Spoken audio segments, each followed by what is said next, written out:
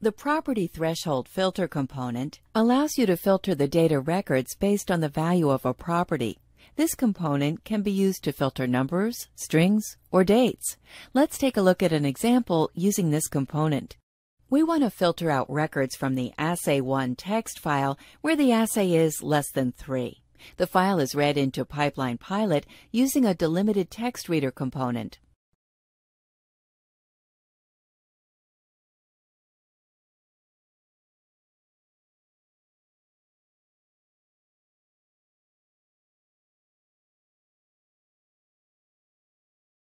F9 will give you a list of the properties in the file.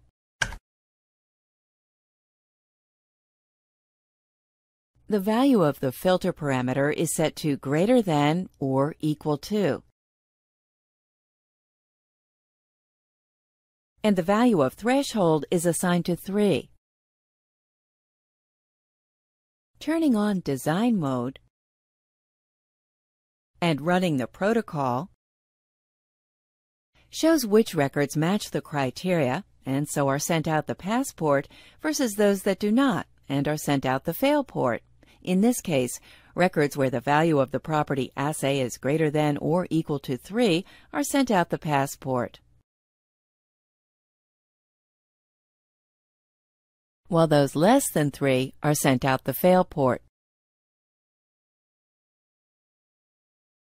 Make sure the Filter As parameter is set to the appropriate data type. Now, let's look at a different file.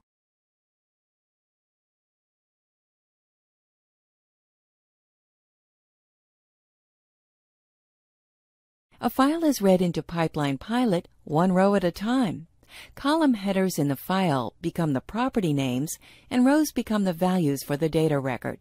If any of the values for a row are missing, those properties will be missing from the data record. In other words, those properties will not be defined in the data record.